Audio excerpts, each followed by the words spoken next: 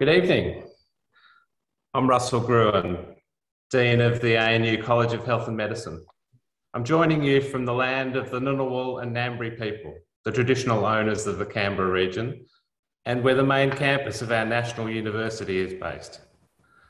And on behalf of the university, I celebrate and pay our respects to them and to all First Nations Australians on whose lands we're meeting tonight, whose cultures are amongst the oldest continuing cultures in human history. We come together today for the annual ANU Lecture in Psychology. I'm joined by the Director of the Research School of Psychology, Professor Ian Walker, and this year's guest lecturer, Jane Halton.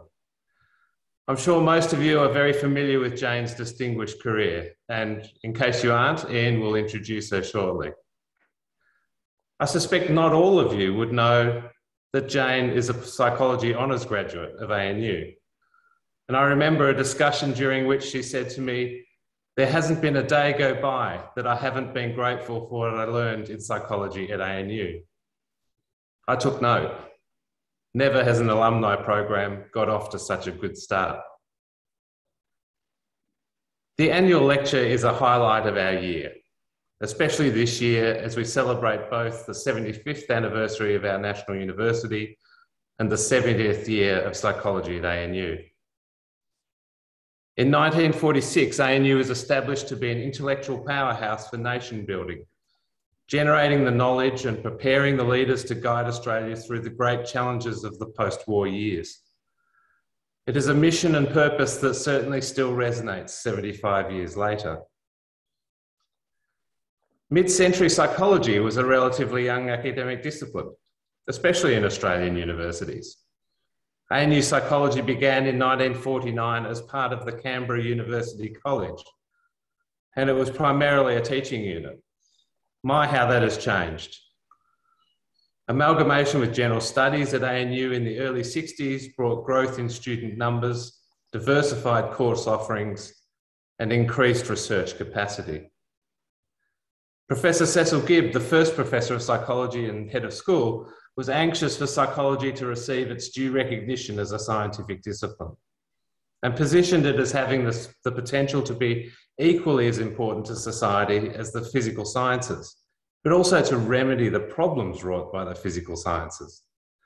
His legacy has persisted through many transformations over the years, and ANU's built strength and leadership in most areas of the field, but especially social psychology, experimental psychology, and clinical psychology. In recent years, the Research School of Psychology has provided our nation with research capacity amongst the best in the world, and education vital for our future. It has continued to support national unity and identity, and improve our understanding of ourselves and our neighbours.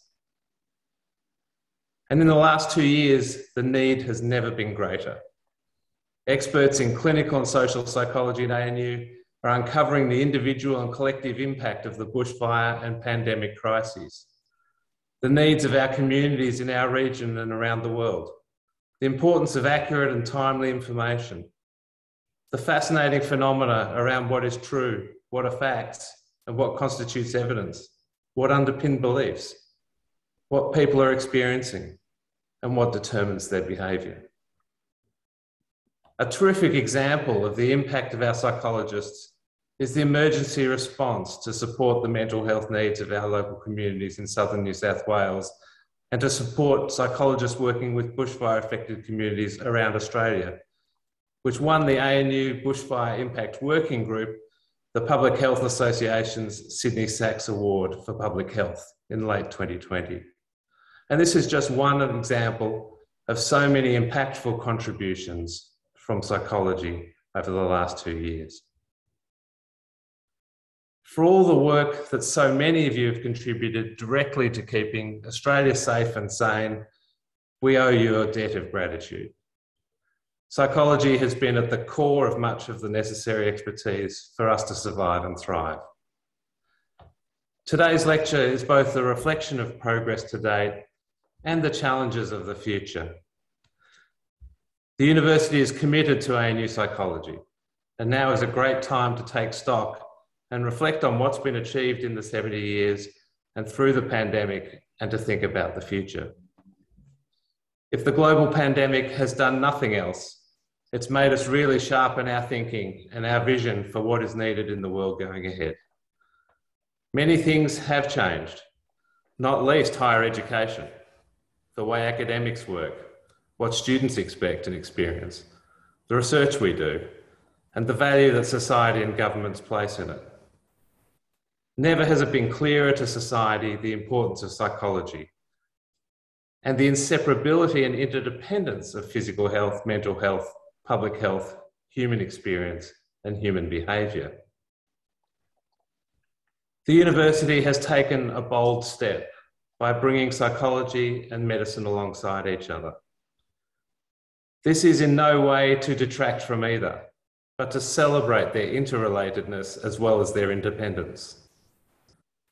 In doing so, the university will ensure psychology as a discipline continues to thrive, as it will medicine. It also gives opportunity for integrating the sciences that make us up as whole people, as beings that perceive, process, and express.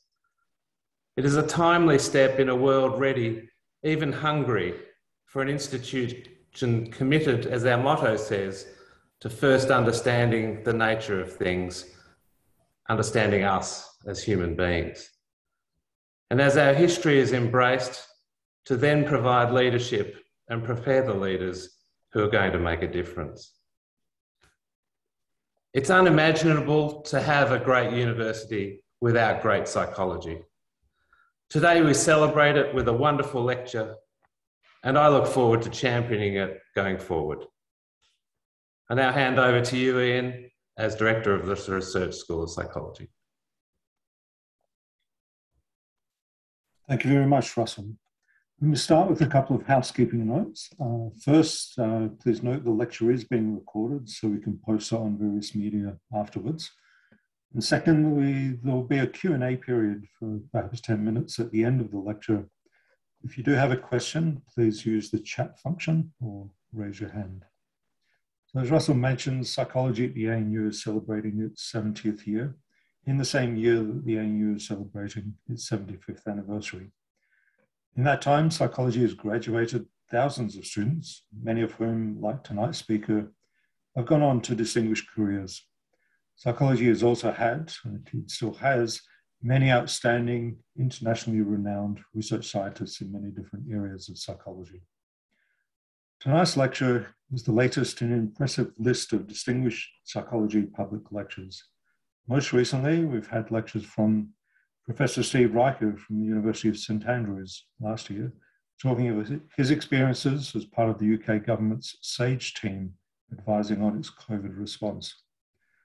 Professor Beth Loftus from the University of California, talking of her work on memory and eyewitness testimony in the legal system.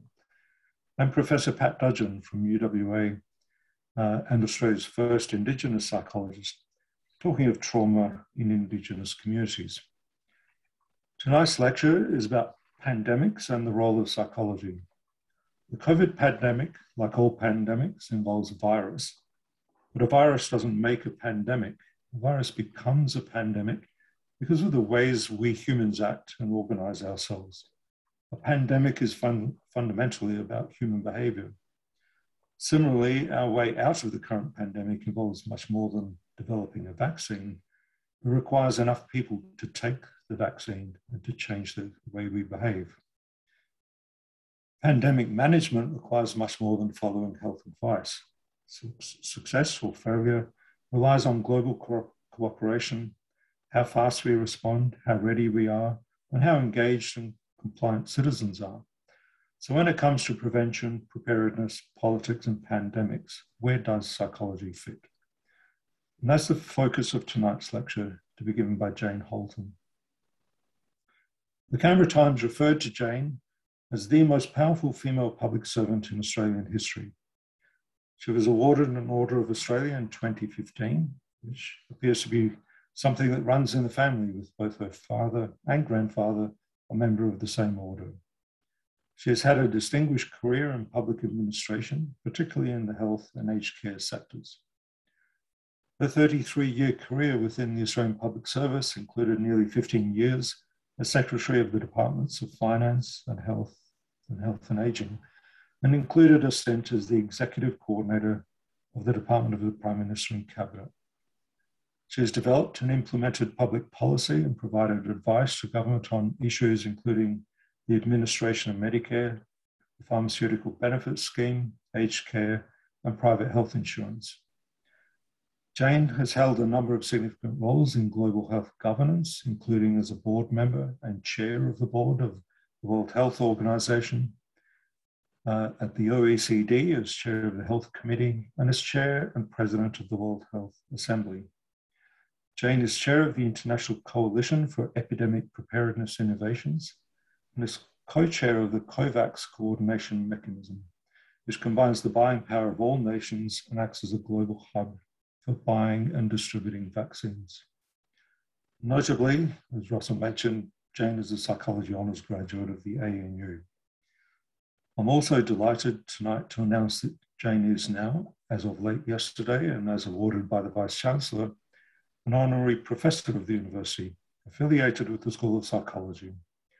This is in recognition of her major and ongoing contributions to public administration and leadership, especially in health through her roles in the Commonwealth Government, WHO, CEPI, and others, and to facilitate her future contributions to the university in developing expertise in health leadership and in championing engagement with influential alumni.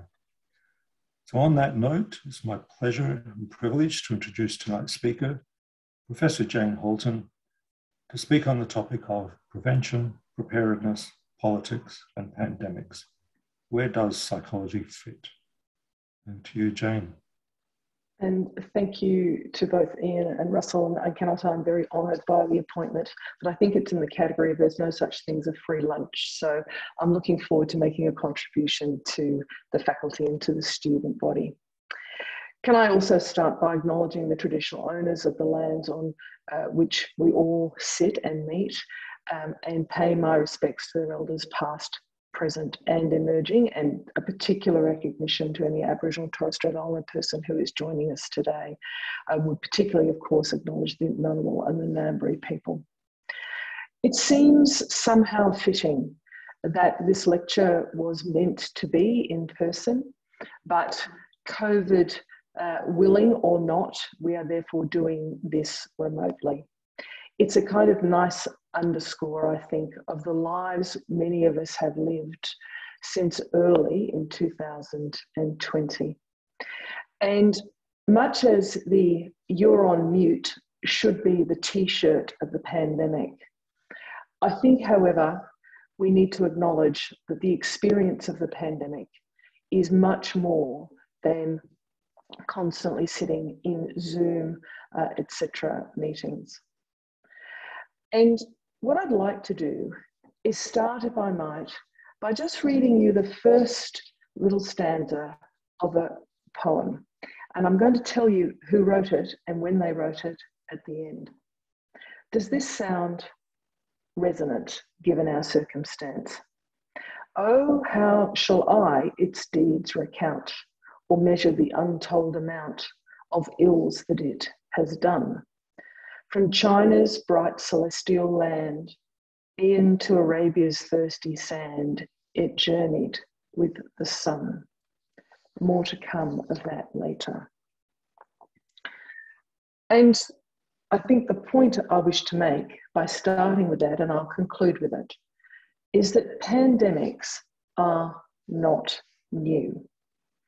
I suspect, regardless of how poor the history education some of us may have had, I don't need to explain the notion of plague in the 14th century and the complete devastation that it wrought. Interestingly, some suspect that it then generated a whole series of innovation, but the personal cost has echoed down the ages. Then, of course, the so-called Spanish flu, 1918 to 1920. And depending on how you measure these things and recognising that civil registration around the world, much as today, was not very good. But it's possibly up to 100 million people who died of the so-called Spanish flu. It's worth noting that is more people than died in World War I and World War II combined. The Asian flu in 1957-58, where 1 million people died, and in the US alone, 120,000. And then more recently, H1N1, swine flu, which started in Mexico, and by the time it had finished, 1.4 billion people had been infected, underscoring how rapidly and how pervasive a virus can be. Now, fortunately, that particular pandemic, so it was global, but it was not as lethal as prior pandemics, killing, we think, of the order of 500,000 people. But notably, the majority of those deaths were in young people. And as the Secretary of the Federal Department of Health at the time of that pandemic, the almost daily discussion about how many young people, including young women who were pregnant, were in intensive care and on what's called ECMO, still I can hear the real concern in people's voices. And so while flu has been a significant feature of the world's experience of pandemics, other pathogens, of course, have been and continue to be a problem. And it is the case that the world has expected pandemic flu and severe pandemic flu for a significant number of years. But we've had warning signs about these other pathogens. SARS, which disrupted activity in Asia in particular, spread to North America, which mercifully was able to be brought to a conclusion quickly, did not develop into a global pandemic because of the need for you to be symptomatic as in order to be infectious. So you could see it and therefore bring it to a conclusion. MERS, Middle Eastern Respiratory Syndrome, some very nasty outbreaks, similarly brought under control. And then another virus, which many of you may not have heard of, the Nipah virus. Again, fast-acting public health, but also acute health people in Kerala, in India, brought what could have been a very nasty outbreak to a conclusion. So we know, and we have known forever, that the risk to human health of a virus, most likely we thought an influenza virus, but not solely an influenza virus, is there. We've also known that the circumstances that actually are the precursors for a virus to actually have a zoonotic event, in other words, to translate from an animal reservoir into human beings, and then to become a virus of concern, we've known that the precursors to this have been evident for some time. The amount of wild habitat in the world is decreasing. The One Health community have been warning us for many years about the risk that we run from these kind of zoonotic events. And regardless of what you think of the Wuhan lab leak theory, the truth of the matter is there is more risk today than there ever has been in the past from these viruses, these pathogens of concern in respect of potential pandemic. And of course, pandemics can and do have profound effects. The effects are clearly on human health, on lives, livelihoods, well-being, on mental health, on the operation of the global economy and of domestic economies. Their effects are local, they're national, they are global, and they are profound. They create long-standing grievances, and it's worth just pausing for a second to reflect on an announcement made by the then New Zealand Prime Minister Helen Clark in 2002, where she apologised to the people of Samoa for, during the colonial era, the behaviour of a New Zealand harbour master who let into the harbour and then let disembark the passengers from a ship that had travelled from the west coast of the United States. That ship, which had been placed in quarantine in earlier ports with passengers not allowed to disembark, that ship, of course, brought with it influenza.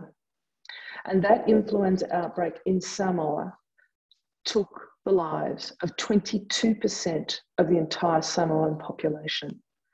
So some tens of generations and years afterwards, the need to apologise for the profound impact of that particular incident was sufficient that a Prime Minister would apologise to the peoples of another nation. So notwithstanding everything we know, everything we've seen, and everything we understand about pandemics, here we are again. So far, 5 million deaths.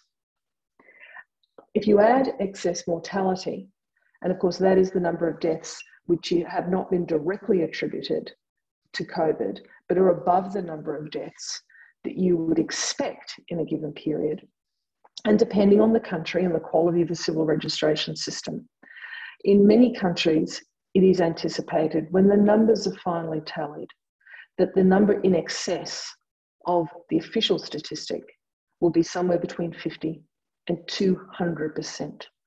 So whilst we say at the moment the death toll from COVID is 5 million globally, we know that that is a significant underestimate. On the good news front, 6.9 billion doses of vaccine have been administered. Now it's worth remembering that when I tell you that close to 50% of the world's population have had at least one dose, and that 2.5 million doses of vaccine are being administered every day. But it's worth remembering that that is very much a story of the have and the have-nots. In low-income countries, a grand total, on average, of 3.1% of people have had one dose. And it's worth remembering that with a population of 8 billion or thereabouts around the world, and in an environment where we anticipate that there will be a vaccine approved for use in very young children, we might as well say, for the benefit of rough numbers, that we will need 16 billion doses of vaccine to give everyone around the world the same first level of cover. And this is as we commence on boosters. And I must say, I feel deeply uncomfortable when I talk with my colleagues and my friends in a range of overseas countries about this enormous inequity. It's worth reminding ourselves that the cost of this pandemic is absolutely enormous. By some estimates, it's close to $4 trillion US to date. And even if that number is a gross overestimate of 100% on anyone's calculus, trillions of dollars of impact is a huge number.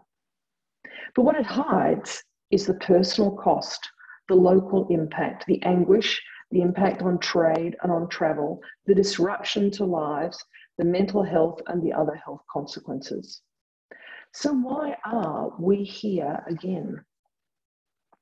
But actually, it's worse. We're not just here again from where we have been. It is worse than where we have been in the past, because we're now in a world where the media cycle is 24/7. We have never before had a pandemic in a context where social media is so all-pervasive, where rumours, misstatements, conspiracy theories, and outright lies abound, And sadly, people are all too willing, apparently, to believe Joe on Twitter as opposed to Paul Kelly, the Chief Medical Officer, about the efficacy, the reliability, and the desirability of being vaccinated. Sadly, in this pandemic, we've seen vaccine nationalism. We've seen hoarding, and I'm not just talking about toilet paper. We've seen the hoarding by countries of masks, ventilators, and vaccines. And we've seen shortages. So why have we failed to prepare? Why have we failed to prevent this kind of outbreak? And of course, the answer is very complex. We're talking about global systems. We're talking about the reality of mobilizing across many countries. And whilst we have said constantly during this pandemic, we are all in this together, well, you know what? We're not. We're all in this together when we all think that there is scant access to one commodity and we play nice. But as soon as one or two parties have actually gotten preferential access to necessary products, most particularly vaccines, but not just vaccines, then we see a group of people standing around thinking, I feel okay, it's actually improving here. They behave like bystanders. Does this sound familiar? This is not like we're on a plane and you should put your own mask on first. The truth of the matter is we're on the same plane. The fact some of us are in business class and some of us are down the back in economy doesn't mean that everyone shouldn't get the oxygen mask at the same time. So the world has had mixed to poor outcomes.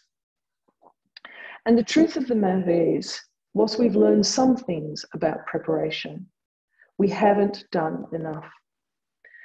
The Global Prevention Monitoring Board, which launched its third report last night at the Berlin World Health Summit, I was very honoured to be a discussant as part of that launch, actually takes the world to task for what we haven't done.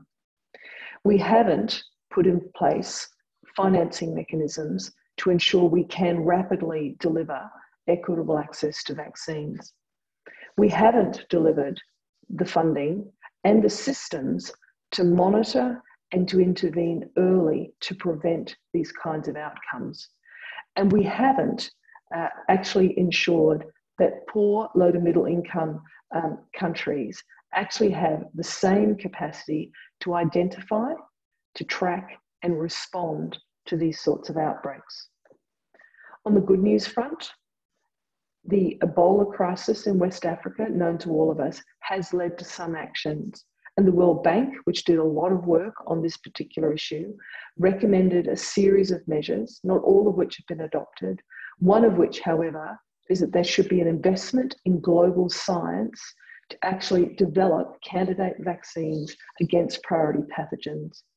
And I can say that CEPI, the organisation of which I am very privileged to be the chair of the board, is the outcome of that particular recognition. Our priority, our task, our mandate has been to invest in vaccine development for priority pathogens, the kind of pathogens we should all worry about, in anticipation that then those vaccines would be able to be scaled rapidly and then delivered equitably around the world. Little did we think, some 18 months into our operation, that we would be confronting a pandemic. Our first investments as part of the pandemic were made in early January of 2020, when there were less than 600 diagnosed cases. And I can tell you that one of the first pathogens we had invested in 2019 was, drumroll, coronavirus. I'm also very proud that we have been part of the COVAX initiative. In fact, we were an initial designer of the COVAX initiative. But we have struggled to get the vaccines equitably distributed around the world. And of course, as people have waited for clarity, as we've waited for someone else to fix it, I think I see another bystander here. What has happened is the first world has pulled ahead as the developing world, low to middle income countries have been left behind. In Africa, with less than 3% of people having had even one dose, this is a tragedy. And let's not think that this is not close to home for us. In Papua New Guinea, the numbers are the same. So does this sound familiar? In a crisis, it's more difficult to mobilise. It's hard to know what to do. And a lot of people stand around with their arms crossed, kind of looking the other way. So the question about how we get people to respond to this reminds me of all those lessons I learned all those years ago in the ANU school. We have to get more pro-social behaviour from global leaders. We have to actually demonstrate helping behaviours. We have to create the personal relationships that we then use to encourage greater participation. And we have to acknowledge that others are deserving of help. But a charity model, sadly, it still is. And whilst we have done well as COVAX in delivering 400 million doses, we've got 780 million doses committed at the moment to go to 145 countries. The truth of the matter is we will only scale up to around the billion number towards the end of the year. This is as other countries are basically rolling out boosters. Of course, not all countries have done well in this pandemic, notwithstanding their access to vaccines. And I do think it's important that we focus on leadership as a part of our response and the importance of taking an evidence-based approach. And Russell talked at the outset, and I thought he stole all of my thunder, when he talked about the importance of evidence, and he talked about the importance not just of medical advice and medical input into the management of this pandemic. We truly have, in Australia, had an evidence-based approach, and we have truly had cross-discipline collaboration. But in other countries, I think this has been less so. And it's hard to rally the globe if there isn't a global consensus. We've known this for years when we've tried to rally the globe on things like antimicrobial resistance. When you're down to only 1 or 2 antibiotics to treat some very difficult and persistent illnesses, you would think it would be easier to get a consensus, but no. Animal husbandry, crucial in the SARS outbreak. Again, difficult to get people to change behaviours. And just as I've already mentioned in respect of early warning systems, getting those implemented, notwithstanding the demonstrated benefit from actually being able to bring outbreaks under control, we still struggle. We still have bystanders. We still have crisis mentality. We still have an absence of clarity, and we certainly have no global consensus. But going from the global to the local, let's have a think about how actions have been undertaken, what's been successful, and where have we seen good actions as part of this pandemic. We know that COVID adherence is complex. We know that the policy and messaging that people have used, particularly in the political context, those things are not separate. And some countries have been highly political in their messaging about COVID. Now, I really want to underscore, I am not here talking about Australia. I would acknowledge the commitment to taking evidence-based advice in Australia, and notwithstanding the challenge we have with the overarching challenge of vaccine hesitancy, which we should acknowledge is not just one thing. But in other countries, what have we seen? We know that what you do is a powerful signal. And do as I say, but not as I do, is not the right recipe for adherence. We know that protective behaviours are moderated by perceived threat. And if you think the risk is low or diminishing, behaviours that you might take to address that threat decrease or cease. We know that trusted sources of information are vital. And we know, including from evidence in the psychology discipline from the 2009 pandemic, that attitudes are really important in protective behaviours. We know that preventative behaviours, hygiene and mask wearing, are fundamental. We know that avoidance is important, staying at home, quarantining when told to. And we know that adherence to medicines and prescriptions about treatment, and that includes vaccines, are important. And we know that some psychological attributes make you more likely to actually comply. And those lessons are very clear from H1N1. We also know that if you perceive yourself to be susceptible, then you're more likely to carry out prevention and preventative actions. We know that if you worry and you're distressed, that you're going to be more compliant. And certainly the severity of the disease and your perception about the severity of the disease makes you more compliant. And the behaviour that you might be told to adopt, if you think it's efficacious, again, you're more likely to adopt. But then importantly, the costs of those behaviours become important. The greater the perceived cost, the lower the likelihood of carrying them out. And that includes practical barriers. If there are practical barriers to behaving in the way that's prescribed, be it time, be it emotional, be it distance, be it cost, then you're less likely to comply. If you have a fear of a side effect, you're less likely to comply. So social norms, your knowledge, the cues to action, and your anxiety, and your perception about the commentators and their motivations and their reliability. These things are all fundamental, and we know this from evidence. So we actually have to think about what we've seen in this pandemic, and I think we are allowed to form some judgments.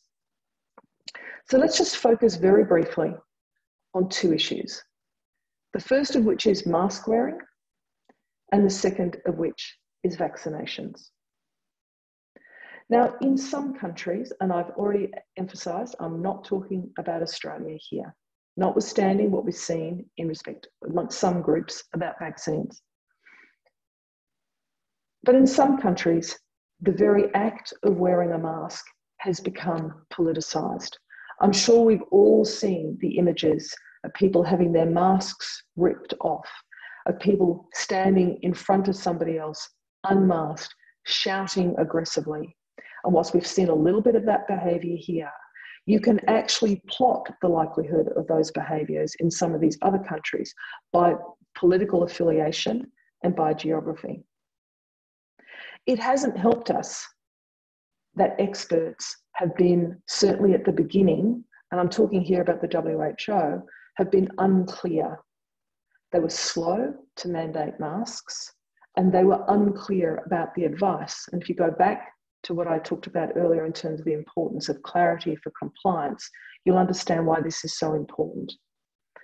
Mask wearing, some experts said, including one of whom said this to me very early on when I was advocating the use of masks, this person said to me, no, there's no evidence for mask wearing.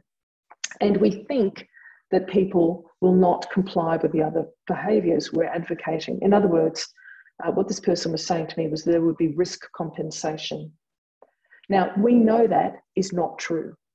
We know that physical signs actually remind people of what they need to do to comply. And we know, and let's be honest, we wear masks during surgery, when doing other minor tasks, for a reason, that masks are effective. And indeed, some people say they're about as effective if they're worn properly with proper hygiene as one dose of vaccine. But it's curious that this anti-mask sentiment is not new. And if you look at the anti-mask league that was prevalent in San Francisco in 1919, there will be a strange resonance to their arguments. What we know about behaviour is crucial if we're to make these measures effective and if they're to be implemented. And finally, to vaccines. In Australia, at the early outset, because of reasons we're all aware of, vaccine uptake was slow to begin with. But as I have said to Russell on several occasions and to others too, I've always said we'll kind of be a bit jumbled to begin with, and then we will come home highly, highly effectively. We'll make a fantastic finish. And that's what we're seeing with vaccine uptake in Australia, which I'm delighted about. We now rank with the UK. We have outpaced the US and Germany. We have outpaced a number of countries that we would see as our comparators, but we are not done yet. Vaccine momentum continues, and that is fantastic. And I'd like to remind you that the thing about vaccines is we now take for granted that they're available. But when this started, when I first started talking about vaccines publicly, we had never had a human coronavirus vaccine, and we did not know whether we would be successful. And these vaccines, their first objective is to prevent severe disease and death. And both the vaccines we have used here and now Moderna all do that highly effectively. So what do we know about the motivators and getting people to turn up? We know they have to understand the threat. We know they have to understand the need. They have to be able to access those factors I talked about before. They have to trust the information they've been provided, and we have to counter misinformation. And social marketing, which is another way of saying psychology on a stick, is fundamental to the actual delivery of those messages. I don't know how many of you watch the Gruen Transfer on a weekly basis, where we have a bunch of amateur psychologists talking about how to convince people to do things they hadn't thought of previously. Australia has a very proud history in social marketing. One of the things I particularly enjoyed in my time as Secretary of the Federal Health Department, working on social marketing in respect of all manner of issues, particularly anti-smoking and a whole series of other things. We are world renowned for this work. So the question I posed, and Russell stole my thunder about, where is psychology in all of this? The answer is easy. It's everywhere. It's from nudges. It's from clarity of communication. It's from the work that's been done on mental health. It's from the work that's been done on encouraging people to access vaccines. It's on the work that is being done every day to bring us to the end of the acute phase of this pandemic. But we need to do more. We need to do more in prevention, preparedness, and we need to think about the next time this happens. Because if we don't stamp out the bystander effect, if we don't have purpose and get global consensus, nothing is surer but that this will happen again. So let me go back to my poem, which I started on. And I won't read you the whole thing because it's quite long. So the last part is, on Moscow's fair and famous town, where fell the first Napoleon's crown, it made a direful swoop. The rich, the poor, the high, the low, alike the various symptoms know, alike before it droop. That was written about the influenza pandemic of 1890. It was written by Winston Churchill. The sad thing is that this time it's not the rich, the poor, the high, the low alike. The sad thing is this time the effects are unequal. But the thing I can say with confidence is that the effect that those of us who have a proud behavioural science background in psychology and related disciplines are making a difference. And again, I would ask all of you to think about the impact we can have to bring the acute phase of this pandemic to an end. And let's be honest, to go back to what we would all wish more than anything else, to a life as we would like to lead it, as we knew before this started. And I'll leave it there and we'll take some questions. Thank you. Thank you very much, Jane. It's a wonderful, provocative, expansive, and measured presentation from right at the coalface. So, as Jane said, she's prepared to take questions. Please either raise your digital hand or post it in the chat. While we wait for questions, perhaps I could start. So near the end, you talked about where is psychology in all of this, and the answer is everywhere. And perhaps by saying it's everywhere, that also means it's nowhere, because it's not coalesced, it's not tangible, if you like. And so a lot of the psychological evidence is through advertisers on the Prudent transfer and the like. How do we get psychology and behavioural science expertise more visibly present at the table? So that is a really, really important question, Ian. And I think it's one of the things we need to start talking about, because there are a range of actions that have been taken in the public health context that have their absolute roots in psychology as a discipline, and yet we don't talk about that.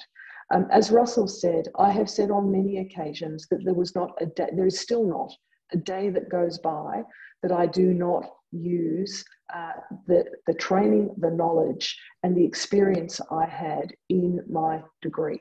It is absolutely with me every day. And I will say that the occasion on which somebody came to the Secretaries Board, which of course is the grouping of departmental secretaries which meets monthly, and we got a discussion, we had someone come and present to us on behavioural economics.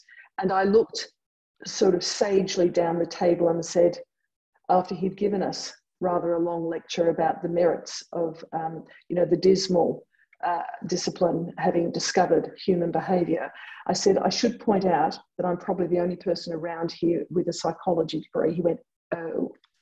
And the truth of the matter is, we don't talk enough, to my mind, about psychology as a discipline. I've said previously, I think there have been 2 federal ministers with psychology backgrounds, one from each side of politics, Professor Carmen Lawrence and Dr. Kay Patterson. As it happens, I had the privilege of working with both of them. And I can tell you, so Kay Patterson was the minister when I first became a secretary. And there is a framework of thinking that I think we all have, which we found it very easy to discuss who we were and how we were going to tackle problems.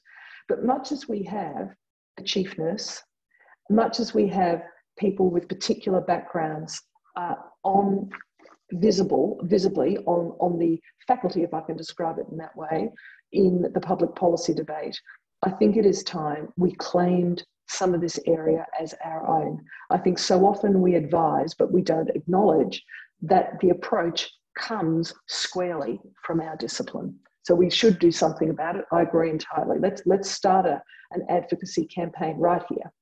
Well, forget Rally the Globe. We'll rally our colleagues first. I have a question or a hand up from Gina. So just unmute you. Yes, good morning. This is, I hope you can hear me. Yes. Yes, we can. You well. Wonderful. Thank you, Jane. Russell and Ian for the wonderful session today. I'm Gina Saman with the World Health Organization in Geneva. I used to work for Jane at the Department of Health, and I'm also a psychology graduate. So it's a wonderful opportunity to be with everyone today. Jane, very much welcoming your thoughts on the following. The COVID pandemic will end.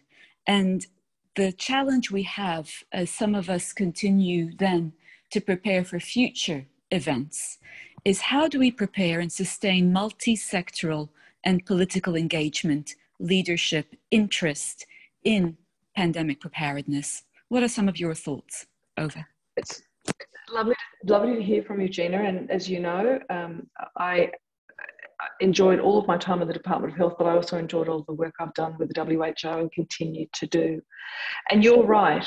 The term I did not use in those remarks was what we all know is a real risk cycle of panic and neglect.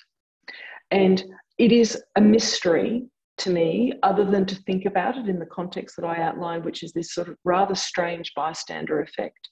And the fact that we are not able, for some reason, to process the very real presence of risk and therefore take action as a world. So one of the things we have to do is to move now. Whilst these impacts are real, whilst they're affecting countries' budgets, they're affecting their citizens, while they're actually experiencing the worst of this pandemic. I talked about the economic implications of this pandemic. One of the things, Gina, you will recall that I always used to say from the health department's perspective is if we only talk about this from a health perspective, it's our problem. If we talk about the problem that we all have, the economists, the people in the Treasury, the people in governments around the world, then it's everyone's problem.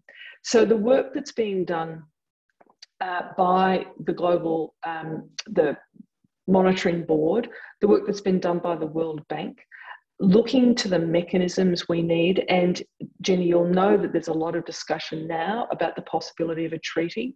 I sit on a group of concerned people advocating for a treaty on this issue. And that's more than the international health regulations, which in this particular case has not delivered us much. But the challenge is to convince all governments that it's in their interest. And the scale of this problem is, I think, one of the challenges we have in convincing people that they should participate. But let me give you a little number to think about. How much would it take to do the work to invest in pre-pandemic vaccines against the pathogens that we think are a worry? I'll answer the question. So to get them ready for beyond phase 1 clinical trial, it's $3.5 billion US. Compare that to the trillions of dollars that this pandemic has cost. And yet now, when I'm out talking to governments around the world, they stroke their beard, they're mainly blokes, and they go, oh, it's very difficult. We're entering a period of fiscal consolidation. You say our share is 100 million. Well, we might be able to give you 20.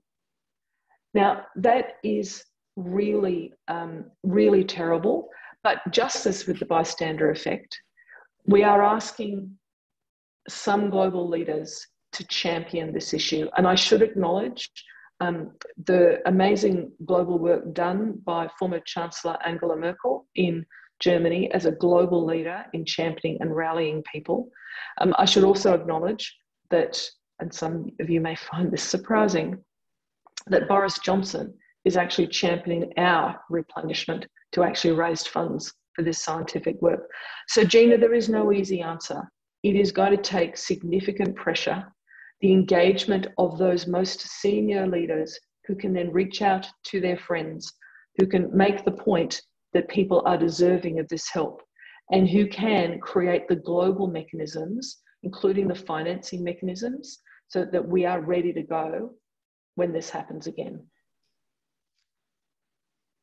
Thank you for that question, Gina. There's a question in the chat box from James Kearney, which I'll read. Increasingly, conspiracy theories and theorists seem to be dismissing valuable and valid evidence, largely based on the source of the information.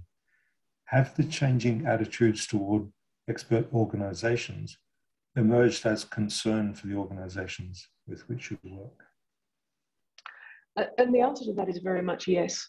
One of the challenges with the conspiracy theories that we read, and some of this is about the personality type, I think, of the people, the sort of sense of individualism and the notion of agency, and I won't be told and I won't do this because I don't think it's good for me, with no concern for anybody else in their immediate vicinity, together with talking down the risk and the use of, inverted commas, alternative facts.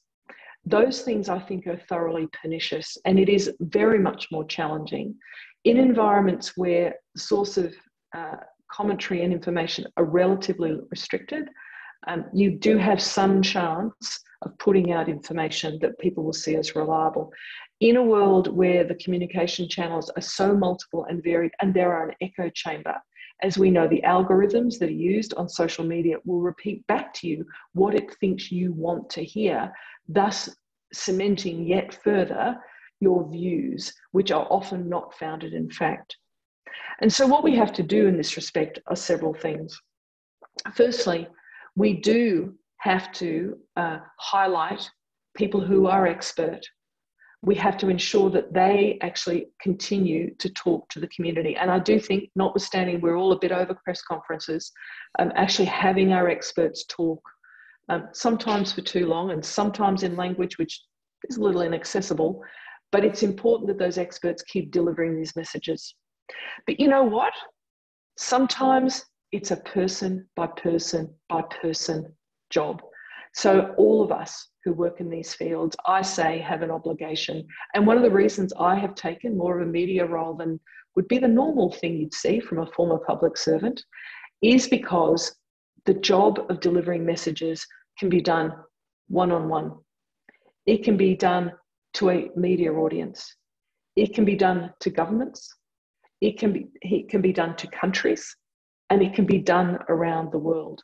And so all of us, I think, need to take the opportunity, without vilifying and without denigrating, to hear what people have to say and then talk with them, sometimes about what their fears are, in order that you can provide some guidance and often a reference to where you might be able to get information. And I know that I've spent many a long hour talking to people one-on-one on the phone. I've done far too many media interviews, and then I have been advocating globally. So I think each of us can take a role, but yes, it is a worry. Thank you, Jane. A really important message there about the importance of tackling all these wicked problems on multiple fronts, from the very immediate local all the way through to the global. But I think brings us to the end of questions and also to the end of our time, conveniently. So it remains for me now to thank Russell for your warm, generous introduction, and especially thank you, Jane, Professor Halton, for a wonderful, stimulating talk. It is a terrible shame that we can't be doing this in person, and for you to be able to hear a resounding round of applause. But instead, can I ask everyone to clap your digital hands, and thank you, Russell. And thanks everybody for attending, a few questions, and I hope you all leave with something that will stay bubbling away in your head for quite some time afterwards. So thank you very much, Jane. I'll let you get back to your dinner and on with your evening. That's my pleasure, and it would be remiss of me to say, if you haven't been vaccinated yet, please go out and protect your friends and your neighbours. Get vaccinated. Indeed. Thanks. Okay. Thank you very much, Jane, Russell, and everyone else. Okay. Bye-bye.